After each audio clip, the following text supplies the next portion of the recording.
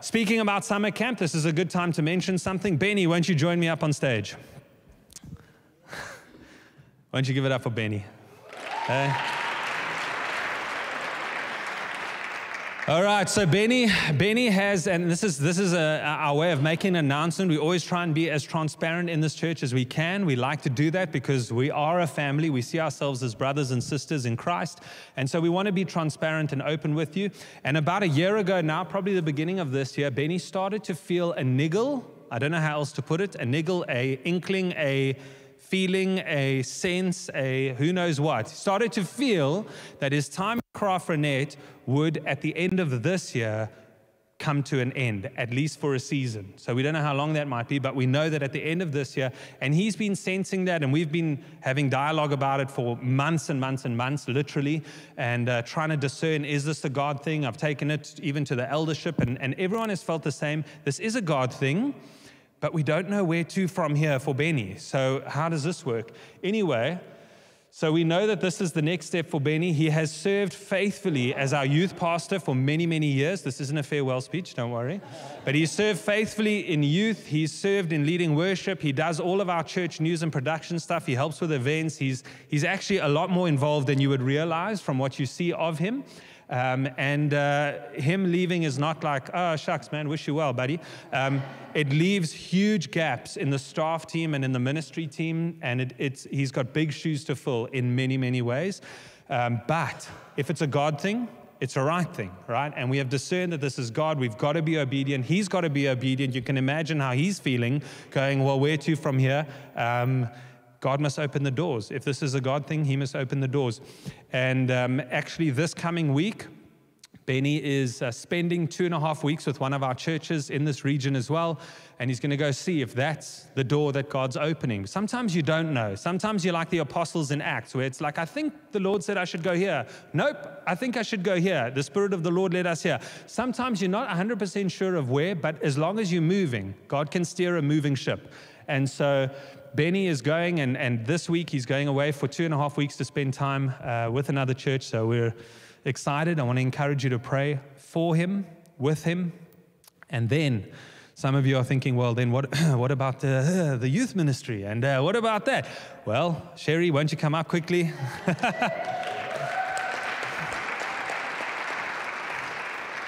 So Sherry wears loads of hats in this church as well. She leads Lesotho.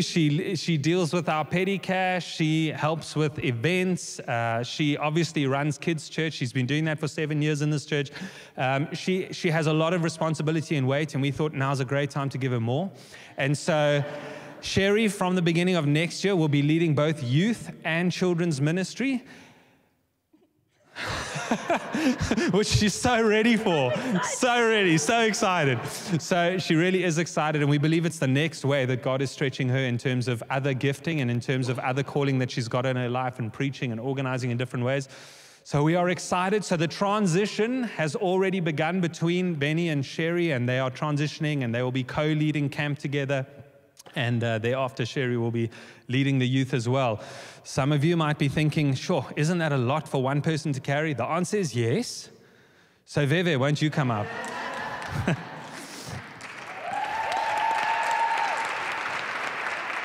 So Veve has been doing Year of Your Life with us. She's been doing EFL with Christy, and we have recognized gifting and calling in her.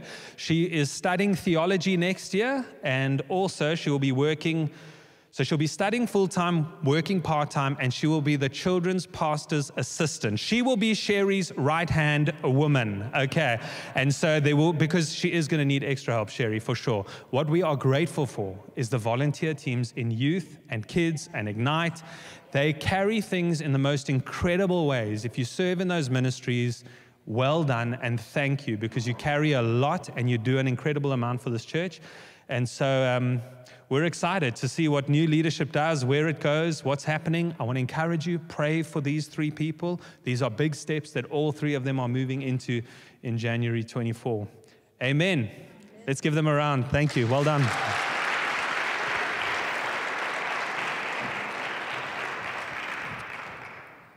You ready for the message? Anyone? This side of the church was a bit quiet. You guys also ready? Okay, that's good. Okay, we're going to get into it, and there are some sermon series that I love doing, and I do them like once a year. I do the same sort of series with different bits and pieces. I love speaking about the parables of Jesus. There's quite a lot of them, so it can take you a long time to get through them, but I like to cover 2 or 3 of them every single year. What is Jesus saying through his parables to them and to us right now? Another sermon series I love doing is I love going into books of the Bible.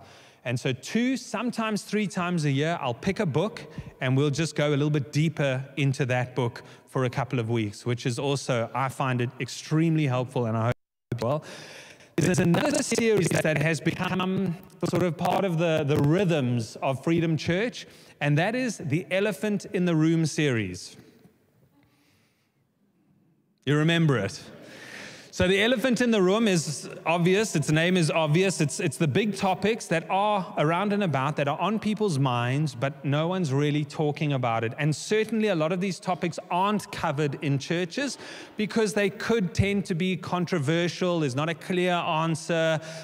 Is it going to edify? Is it going to help the body? Or is it just going to bring more confusion and division? And so most ministers, including myself, will generally stay away from controversial topics. It's nice to be that preacher on YouTube that's very hardline about everything, and people love watching those videos of the pastor who's absolutely against this and absolutely against that. I'm not that guy, okay? I think that the world is a lot of shades of gray. I think that sin is sin, and there is black and white, but there's a whole lot of gray in between that, and sometimes we need a little bit of tolerance. We need a little bit of education to be able to figure our way through all the gray that life has. Amen. So, elephant in the room. Last year we looked at a bunch of topics. We looked at pornography. Well, we didn't look at pornography. I mean, we spoke about pornography. We spoke into tattoos and should Christians do that? What about yoga? Is that okay as a Christian? We spoke about gambling. We spoke about mental health. We spoke, why do bad things happen to good people? We spoke into smoking weed. Is that okay as a Christian? Is that a problem? And so that was all last year's topics, things that we don't really like to talk about in church. This year, there's a couple extra. What I like about this kind of series is it's an invitational tool. So this, you don't even know what's going to be said. Let's be honest. You know what's going to be said at Easter and Christmas. But in this topic, you don't know what's going to be said. I want to encourage you, invite someone, a friend, a family member, a colleague, and just say, hey, we're dealing with a series of quite difficult stuff. If you want to come in here, come in here. I really want to encourage you, use it as an invitational tool. It's just something different. And even if it just starts a dialogue, that's okay. If it just opens the door for discussion in terms of what the Word of God actually says, that's good. That's a win. And so encourage someone to come along even next week, someone who might be unsaved or wrestling with some of these things. So this time in the series, we're going to tackle 3 or 4 more things. I've got 4 weeks, and so we're looking at 4 topics for the next few weeks. But whenever I do a sermon series like this, particularly this one, I need to give some disclaimers. I've got to mention some things that we've just all got to manage our expectations. We've all got to get on the same page in terms of this kind of series, because if it brings division, that's a problem. If it brings confusion, that's a problem. If it brings unclarity, that's a problem. And so I want us to get on the same page in terms of some of these things. And I'm not going to mention these particular things every week, but because you happen to be here for week 1, you get the foundational stuff, which I think is going to be helpful. So something I have to say about the series as we get started. Number 1, we cannot say all there is to say on a subject. It's just not possible. If you think we can, then you didn't hear what I had to say about smoking weed. We just can't cover everything there is to cover on a subject. Most of the subjects we'll cover have been topics that have been raging on between Christians for not just decades, sometimes hundreds of years. Books have been written about these subjects. I've got 20 minutes. There is absolutely no way I can cover all the bases. And so I'll do my best.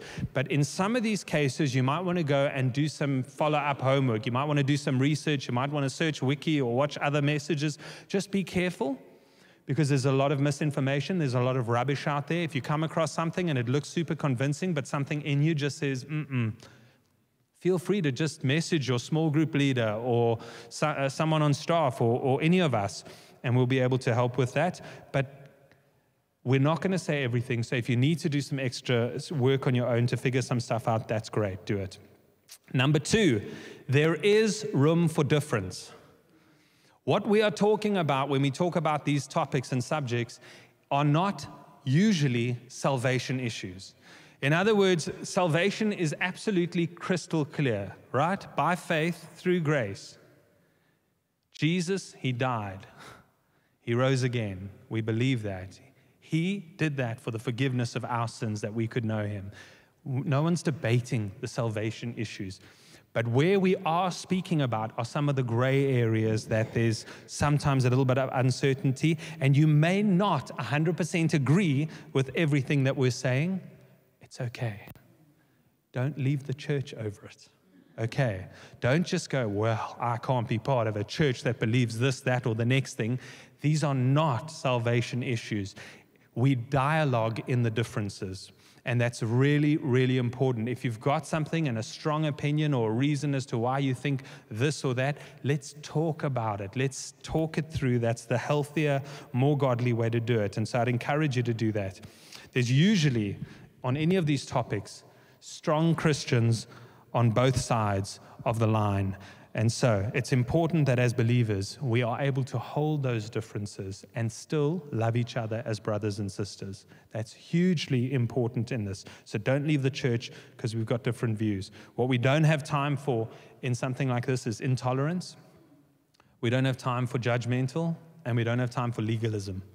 There's no space for that in this kind of setting, okay? It just doesn't work. Legalism is when you put words in the mouth of God and you say, no, but it should be like this. But does the Bible say it? No. Then we're being legalistic. Okay, so don't leave the church because we've got different views. Number 3, we must keep our focus on Christ. This is important. We've got to do this. I feel like I'm preparing for a title fight here, hand in the left-hand corner. Okay, but we've got to do this. We've got to keep our focus on Christ. It's easy to be distracted by controversial subjects. And it's amazing how many Christians find a hobby horse to ride for the rest of their lives. Whether it's the book of Revelation or Israel or the end times, they get their bee in a bonnet about one topic and it becomes their Christianity for the rest of their lives. That is so unbalanced and so unhealthy, it's not even funny.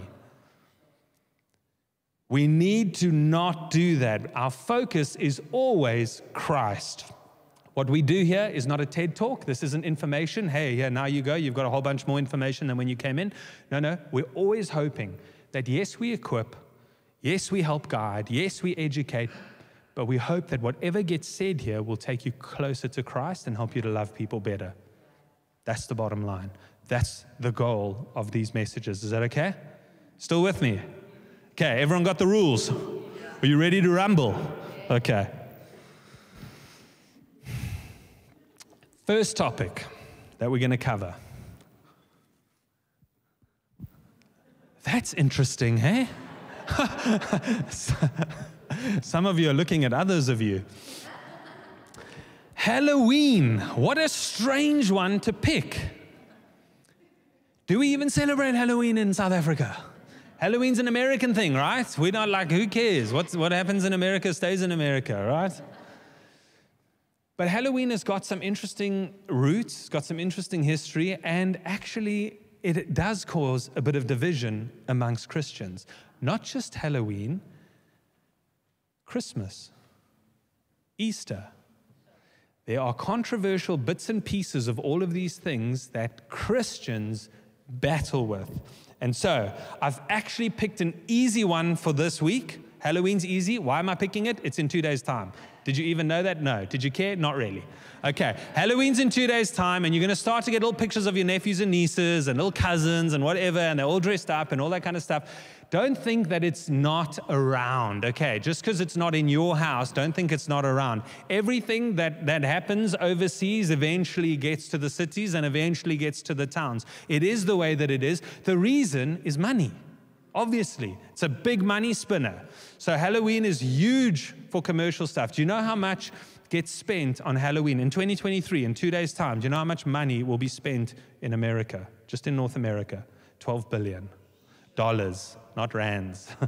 $12 billion. So it's massive money. $4 billion on decor for Halloween. I mean, that's nuts. You think about the houses and the costumes and all that kind of stuff. It's a massive money spinner. So I promise you, whether you like it or not, it's coming here because people can make money from it. So it's good to know a little bit about it. And hopefully that's what we're going to do. So Halloween is an easy one, but trust me, the next three that are coming are going to be less easy. We're going to be speaking about the Christians' response to what's happening in Israel now. We're going to be speaking into LGBTQ+. We're going to be speaking into evolution and creationism. So those are three big things that are coming, and if you've heard any of those topics, you know it's going to be very hard to cover those in 25 minutes. But we can hopefully bring some guidance from the Word of God into those situations and bring some clarity. That's the goal. So today I kind of picked an easy one because the date works out really well that it's coming up. So let's see and let's get into it. What's the issue with Halloween? As I say that, I must just, if I can get to speaking into Christmas and Easter a little bit later, I'm going to do that. I just hope that I've got the time for it, okay?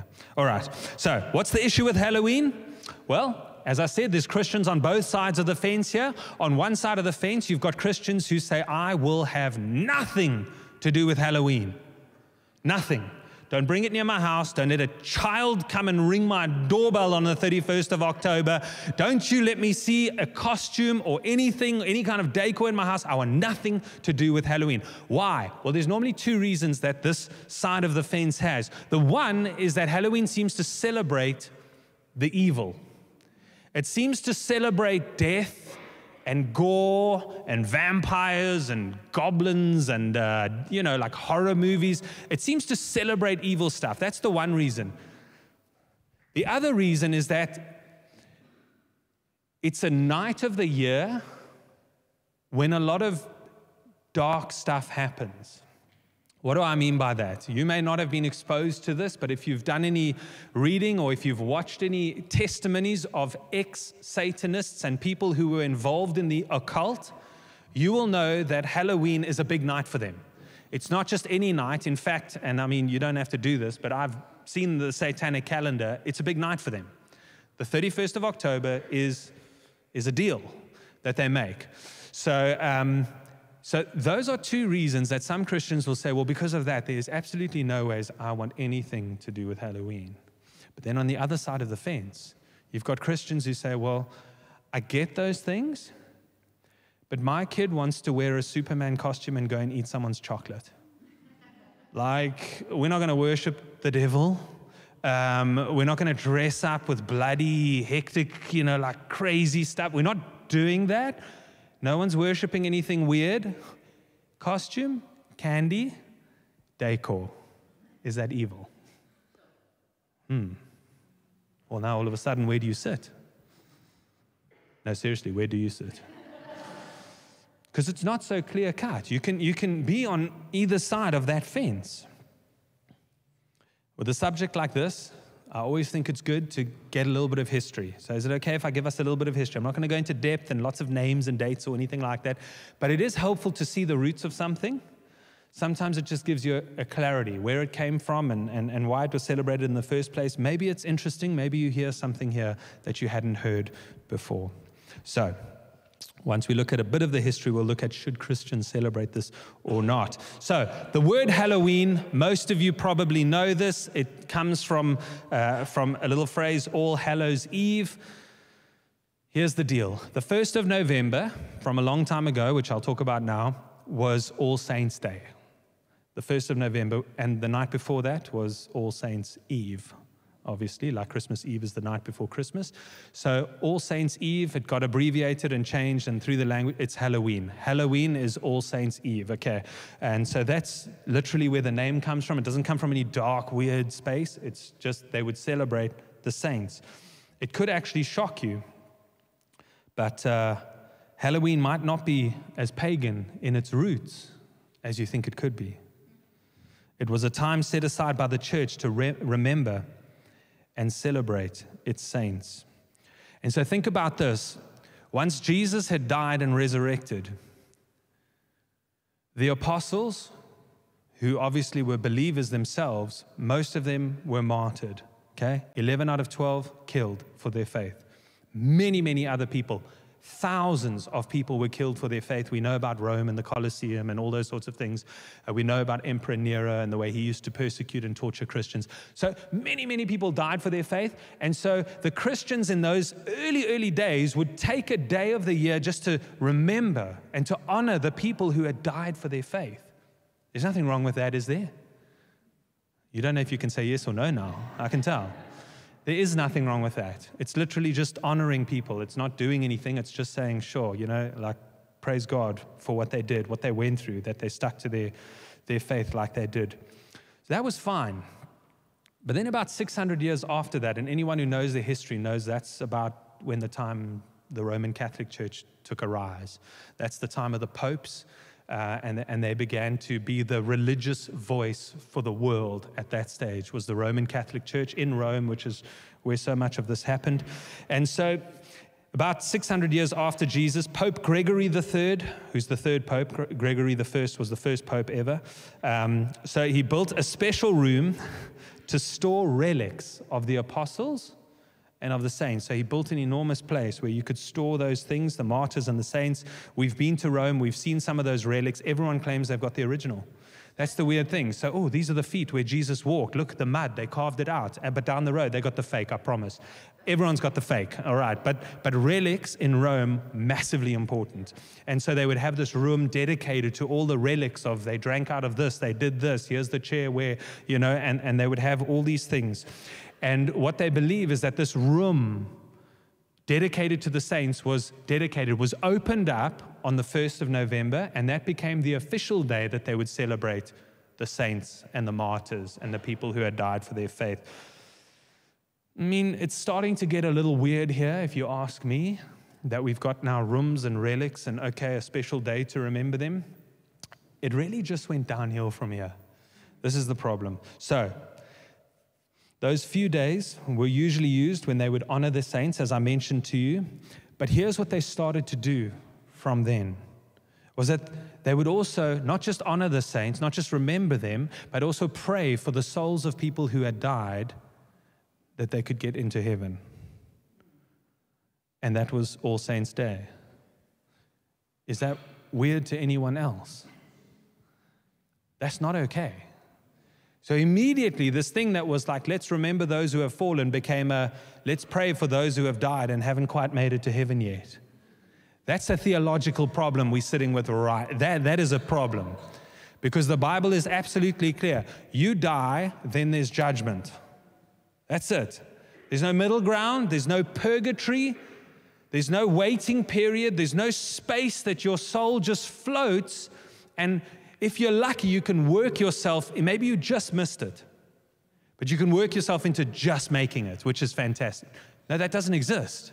That's not in our Bible. That's not in our beliefs. This is extremely important that we understand this, because this view differs massively from our view. But it was the Roman Catholic view, and there was purgatory.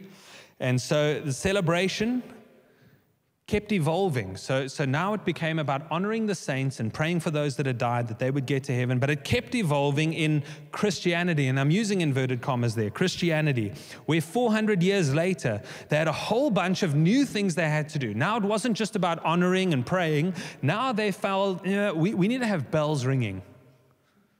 Why? Is that in the Bible? No, it doesn't matter. We just want to do it. Okay, well, we're going to have bells ringing for those who are in purgatory. Okay. What else are we going to do? Well, let's have criers. Ooh, that sounds exciting. What are criers? Well, criers dress in black and they walk the streets and they literally mourn. And what that does is it encourages you on that day to pray for those who have died, that they could get into heaven. What? This is weird, right? But it's Christian, but it's weird. A couple of 100 years later, it evolved even more. Now you've got groups of poor children often children, would go door to door collecting soul cakes in exchange for praying for the dead. This was called souling and is thought to be the start of trick-or-treating. So it's now these criers, it's not enough for them to remind you to pray for the dead. Now kids started cottoning on. Hang on. If you don't want to pray, I'll pray for you. You just got to give me something nice. So I'll go to your house. How's it going? Trick or treat. Here's a cake. Don't worry, I'll pray for the person who in your house who died, who's waiting in the middle place. Weird, eh?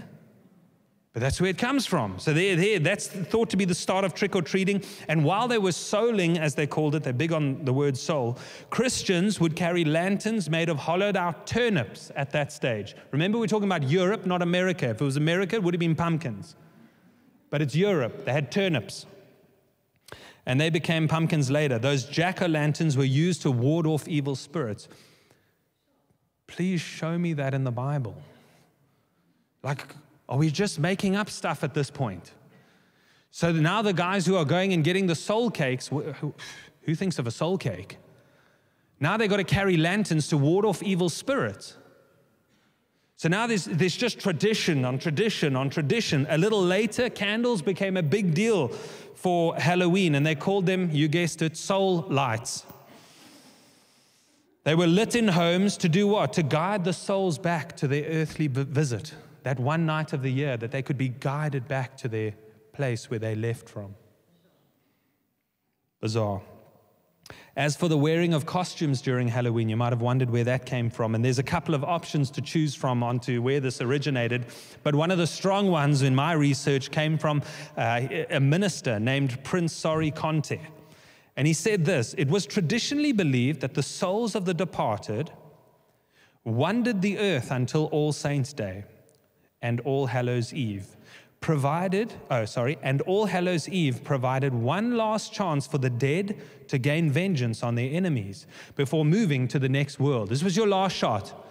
You got until this night, even if you're dead, to get vengeance.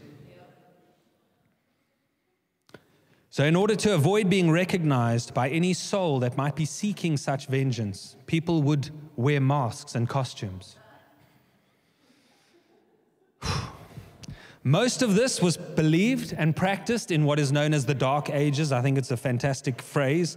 It is the Dark Ages. But when the Reformation happened, so again, if you know your history, you know the Reformation was around the 1500s.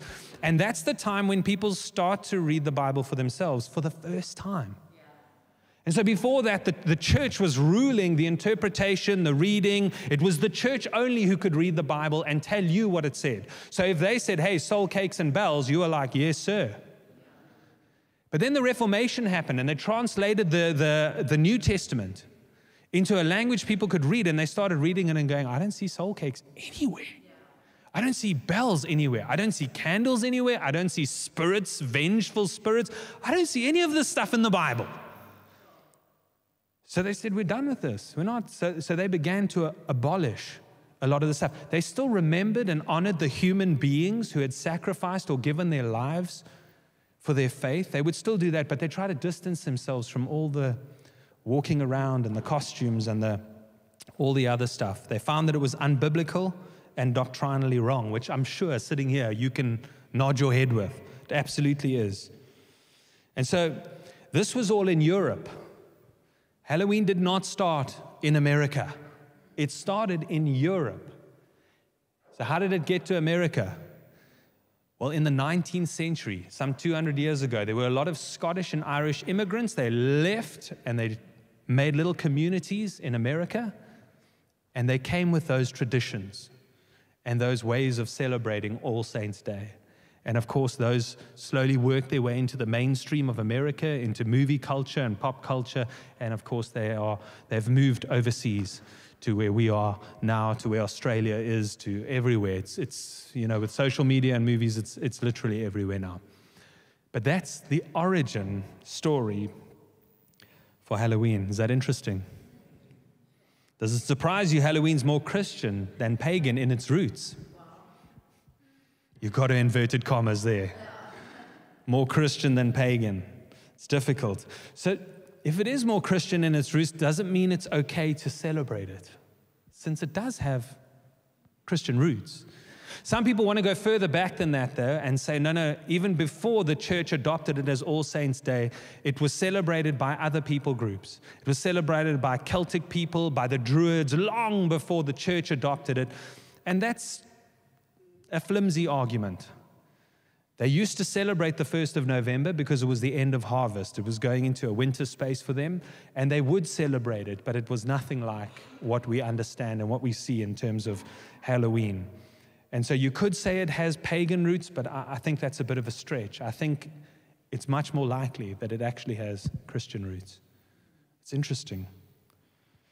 So, is it okay for us to celebrate it as Christians today? Well, you know that Halloween wasn't around in the time of Christ. It wasn't around Bible time, so there is no verse and chapter I can point to say yes or no, but there are some biblical principles that guide how we conduct ourselves in general, and I think that'd be helpful.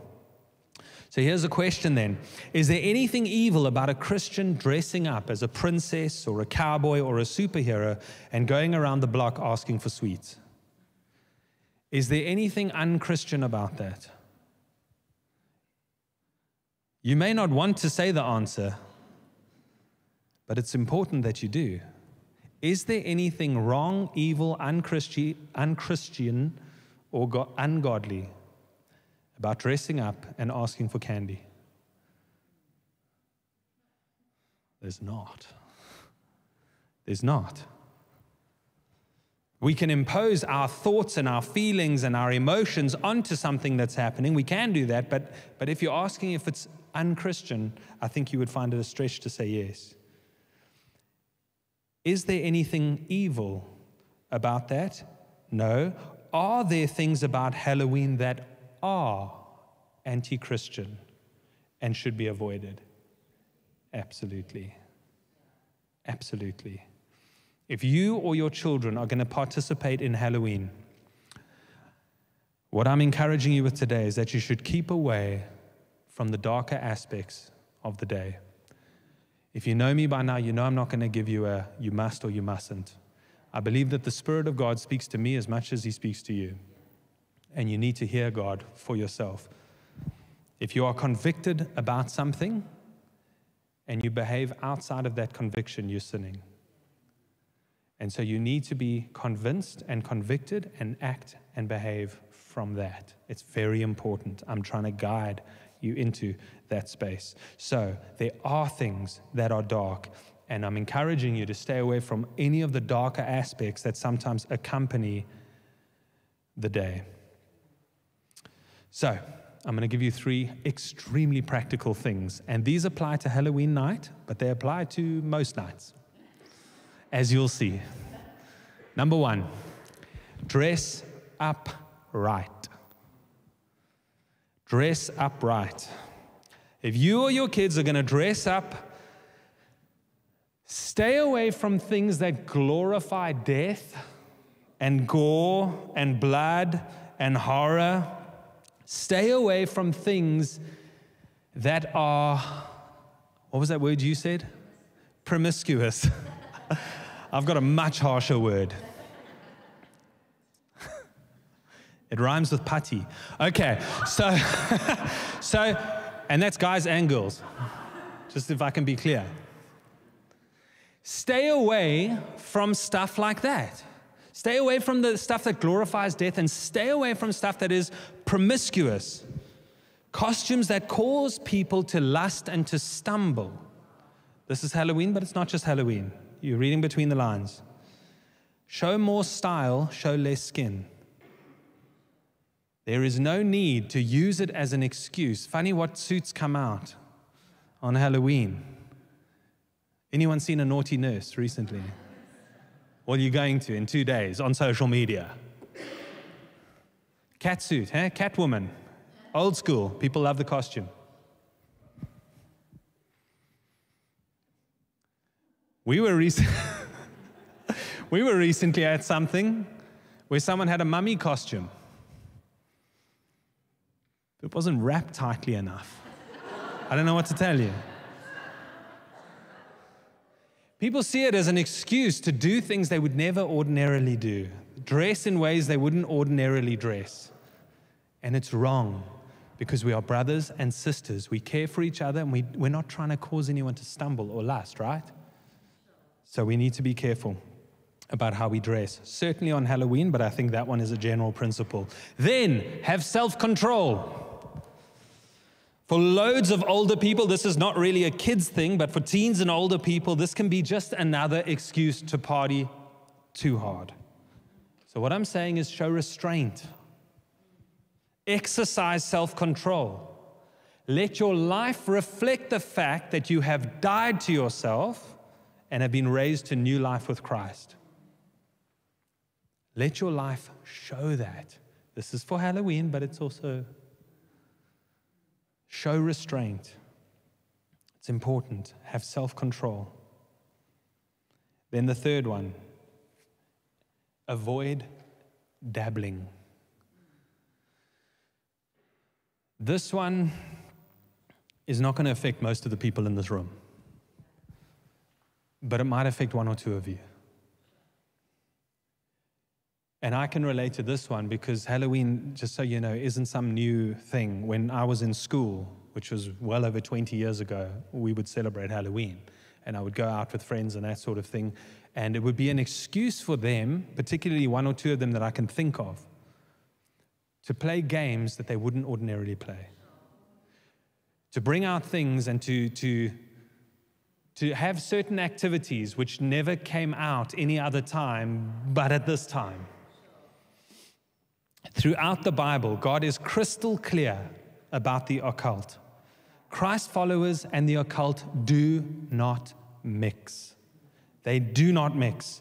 There are activities that are completely anti-Christ, but for some reason around Halloween time, there are people, even Christians, who dabble in those things without even realizing that they are opening spiritual doors for Satan to walk through. You know, they talk about God being a gentleman. You got to invite him in. Well, the enemy's the same. You open a door, he's very happy to walk through it. You keep the door closed, he's not going to burst himself in. Does that make sense? Especially for a believer. But sometimes people open doors that they don't realize they're opening. Ouija boards, seances, mediums who speak to the dead, sangomas, white magic, witch doctors, Wicca, horror movies. Those things we've got to be careful of. The bottom line you need to hear about these activities is that they're open doors for the enemy to walk through. So to be even more practical than that, if you have an unhealthy fascination with violence, gore, the devil, or the occult, or if you communicate with those who have died in any way, shape, or form, any way, shape, or form, you've opened a door for demonic bondage in your life. I know this message suddenly took a turn. I can feel that the energy in the room, but this is important. Some people say, well, it's my child who died. I just want to hear from them. It's my parent who passed away. It's my uncle. It's my grandfather. I just want to hear what they're saying. I just want to hear them tell me this or that. It doesn't matter what your reason is. The Bible on this particular thing is not gray. It is crystal clear. Believers and the occult do not mix. And it opens doors into demonic bondage in your life. If you've invited them in, you need to repent, ask for God's forgiveness, and renounce those behaviors. I can't be more clear and straight than that.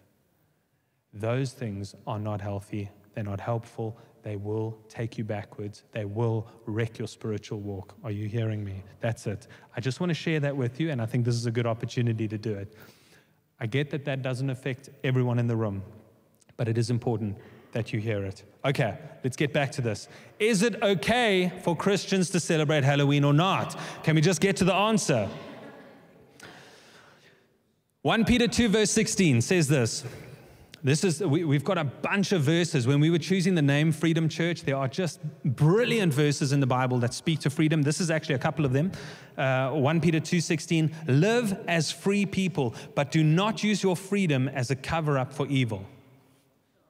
Do not use your freedom as a cover-up for evil, but live as free people because we are free in Christ. Galatians 5:13, for you have been called to live in freedom, my brothers and sisters, but don't use your freedom to satisfy your sinful nature. What are these saying? You are free. You are not under the law. What does that mean? It means I don't get to tell you, do this or don't do that. I get to tell you what the Word of God says, and then you get to decide. You get to discern. You get to ask the Holy Spirit, is this something I can or should get involved in, or isn't it? You are free to choose. And in your freedom, you can choose that you and your family will or won't participate in Halloween. I'm not pushing either way. But what I would encourage you to do very strongly is read one chapter of the Bible. Not any one, I'm going to give you the chapter. Romans chapter 14. If you're going to do your own quiet time, your own devotional, this will be a great thing to read, a great chapter to read this week. Romans chapter 14. It's a wonderfully clear teaching on how we are free in Christ, but how we must not use that freedom to condemn other people, to convict other people. In other words, if you are convinced and convicted that Halloween is to be avoided at all costs, that is not something you have to impose on someone else. And if you believe it's okay to celebrate Halloween, and it's your mission to convince other people that they're wrong because they're so narrow-minded, it's not your place to do that. It's a wonderful chapter on that. It speaks about what you eat. It speaks about what day you celebrate. It speaks about all those things. But here's a couple of verses from it. Romans 14, 12, and 13. It says, yes, each of us will give a personal account to God. So let's stop condemning each other and decide instead to live in such a way that you will not cause another believer to stumble and fall. Some believers don't like the fact that we have to think of unbelievers when we live our lives. Like, it's not fair. They can just do what they want, but I have to keep on thinking someone's watching. Well, someone is watching. And can I tell you something? Your life isn't yours. Christ paid for it. It's His. You have died. Dead people don't get offended. Dead people don't get upset. This is an important thing. We live for Christ. Is this okay? Okay. It's good stuff, man. Come on. I find it helpful. So, I don't think Christmas and Easter. Don't know if I've got the time for that. Let's you know what? Let's stand with me with this one. Because I'm going to be quick. And that's going to help me be quick, seeing you getting fidgety.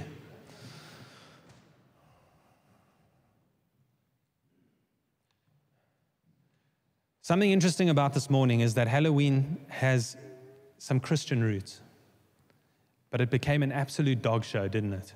Became an absolute pagan mess, where nothing, now we don't just honor those who have given their lives for their faith. No, it's just become about all these weird man-made traditions and whatever. Christmas and Easter, what's the problem some people have with that? The problem is simply this,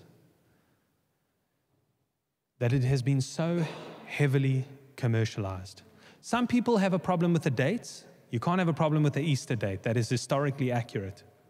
But some people have a problem with the December 25th date. And listen, don't let that trip you up. I don't know how else to say it. If that's been a bugbear of yours for years of your Christianity, get over it now, because it means nothing. The fact of the matter is the date is not important. The earliest theologians actually do trace it to that date. I'm just going to tell you that now, because some people say, no, it couldn't have been, it's winter, northern hemisphere, this, that, and the next thing. The earliest people who were taking records and trying to trace back the birth of Jesus, trace his conception to the 25th of March, and 9 months later is the 25th of December. They actually do take it there, and they do try to do that in a legitimate, historical, accurate way. What if it's the 24th of December? Who cares? Who cares? Don't hang your whatever on that. Just, it's not that important. The commercialization of Christmas and Easter, I would agree, is a bit of a mess. But the world is into money. What are you going to do?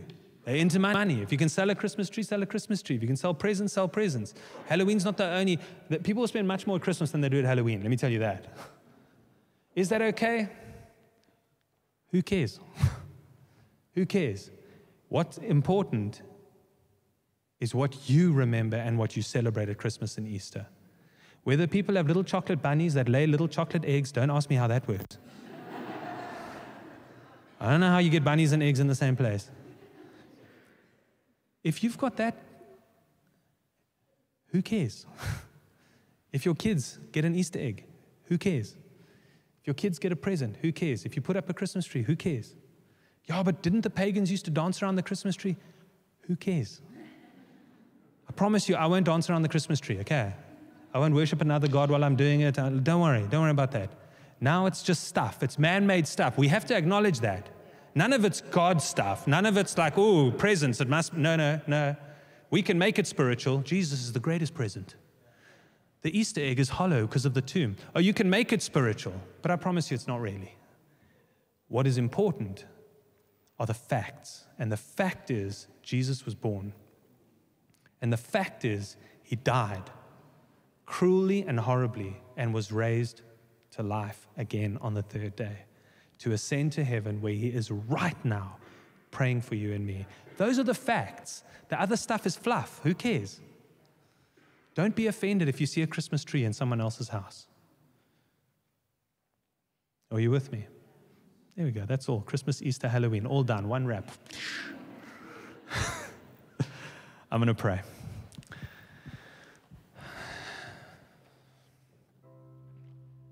Father, we do thank you, God, that we have freedom in Christ. That, God, we're not bound by laws. We're not under a huge list of do's and don'ts, constantly worried about if we're making it or if we're not making it. God, our faith and our hope is in you. Thank you that your blood paid the price for my sin, all of it, and that I have been purchased and that I am free.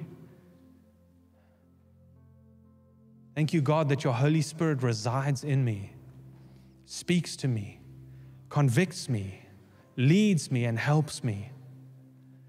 Thank you, Lord, that you speak to all of us in that way. God, we pray that we would be people who reflect that in the things we celebrate, in the way we celebrate, in the way we live our lives.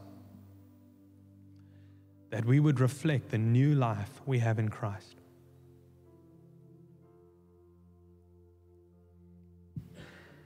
I want to give you a chance right now before I close off, and I'm going to end the service now. But if you do not know Jesus Christ as your Savior, I haven't exactly been preaching a gospel message. But what I've tried to make extremely clear is that Jesus historically lived, was born, he lived, he preached, he taught, he died, and on the third day, he rose from the dead. That his sacrifice on the cross paid the full cost for your sin and for my sin. And the only thing the Bible says we need to do in order to receive that eternal life, that forgiveness, that freedom, the only thing, confess with your mouth, believe in your heart that Jesus Christ is Lord. And for some of you, maybe the Halloween thing was interesting. But there's some deeper business God wants to do with you today. And if all you've heard is a very clear message that Jesus loves you and that he died for you and that he made a way for you to be forgiven, that you can accept that in these moments. Right now, you can accept that. Right now, you can put your faith in him. Right now, you can say, come and rescue me, forgive me, make me completely new. And I would love to lead you in a prayer exactly like that. It's a prayer of surrender, acknowledging Him as the one who loves you and died for you. If that's you this morning, can I ask that wherever you're standing, just everyone else's eyes are closed, I'm looking around, I'm trying to see, is there anyone here who says, that's me? Please pray for me today. I want to know this Jesus. God bless you. I see that hand. Is there anyone else while I'm looking around? I just want to make sure I don't miss anyone. Anyone else? This is your moment. Can I ask that we would pray as a family? And let's pray out loud. And for you praying this for the first time, let this be something significant. Let it be your heart calling out to the heart of God. Let's pray. Father God, thank you. Thank you for Jesus, who was born and who lived and who died, not for his own sin, but for my sin. Thank you that his blood can wash my sin away and make me completely new. Please do that. Forgive me. Make me a new creation. I want to live for you from today onwards. Help me in Jesus' name. And thank you for the plans you have for my life and for the way that you love me. I worship you and I surrender my life to you. In Jesus' name, amen.